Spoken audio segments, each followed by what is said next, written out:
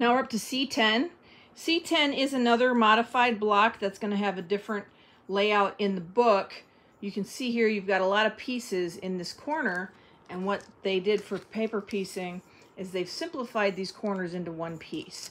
So you've got an octagon, and then you've got your rectangles and your corner pieces and your squares and all that jazz. So we're going to be working from the booklet here, and we've got an assembly.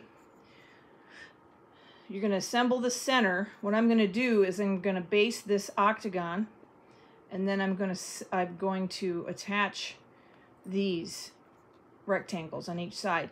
And I think they're the same size, but I'm going to verify that because the way this is, they might not be. I think they are the same size though. So these are green in mine. This is background. This is focus fabric. This is focus fabric too, just like you see here on the block. And then, so I'm going to add these rectangles, then add corners so that we're going to form this square here. And then I'm going to make these three pieces into a row, and this here. Attach these to that center block, and then the same thing here. Make these into a row, make this into a row, and attach this on the edge. So here are my pieces. My octagon in the center. You've got short sides and long sides on this octagon. Just make sure your short sides are pointing towards the corners. This is a very obvious octagon, but later on in the quilt, you're going to have an octagon or two that's a little less obvious, and if you don't get it right, you're going to assemble the block incorrectly. So this one's not that hard to tell.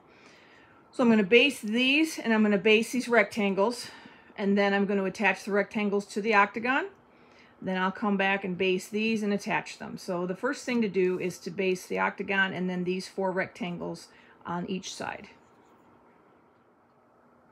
When I base this octagon, I'm going to start here on these short sides. I'm going to do all these short sides first, and then I'm going to do the longer sides. This way you don't have the spiral effect, because you tend to get some bunching if you just keep, but that's my opinion. I also like the way that if you do it this way, you can better control where these folds and these corners land. You're not going to get it exactly correct with the folds on the corners, but you can get it a lot closer. And then when you attach the rectangles, you can feel your way through the fabric to attach them in the proper place. So I've basted all 5 pieces, and I've attached the 2 outer ones. So this is what it looks like right now. And I'm going to go ahead and attach the other 2. So I've got all 4 rectangles attached to the center octagon. The next thing to do is to attach these corners. For basting, I'm going to start here and work my way around, and I'm going to do this 45-degree angle last. And then my tags will be going in towards these. So I'm going to get all 4 of these basted, and then we can get them attached to the center section. So I've basted all 4 of my corners, and I've attached this one. What I've done is I started on one end, and then I stitched all the way across this rectangle. Then I came over here to the other end, make sure it was lined up right. And then when I got to here, I was able to stitch this up, because these are not exactly on the corner that they should be.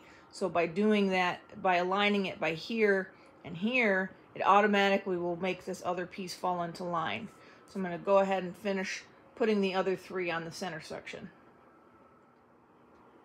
So I've got all 4 corners assembled to the middle. So this is what you should have right now. I'm going to set this aside. Next thing to do is to assemble this actually the top and bottom piece. So here's the bottom section, and here's the top section. So I'm going to base these and then form them into a row. So I've got the top and bottom rows assembled. Next thing to do is to attach them to the center section. The trick here is to put this square centered on this rectangle. The only spot to line them up is the ends. So what I did here, this is an 1.5 inch rectangle. I went ahead and found the center of each one, because I'm going to have to do that here on the sides later. And then I found the center of this 1/2 inch square, and I'm going to match those points up and then stitch that together. I'll stitch the square on, and then I'll go to the end and line up the ends and then fill in the holes. I'm going to do that for both of these, and we'll go to the sides from there. So I've attached the top and bottom rows. So this is what you should have right now. Next thing to do is to form these outer rows. So I'll baste and get those formed. So I've got my side rows assembled. So the next thing is to mark my centers, which I've done on my rectangles already. And I'm going to mark my center of my squares, which is right there. And I'm going to line those up and attach those the same way I attach these. So I've got the sides attached, and now my C10 block has been completed.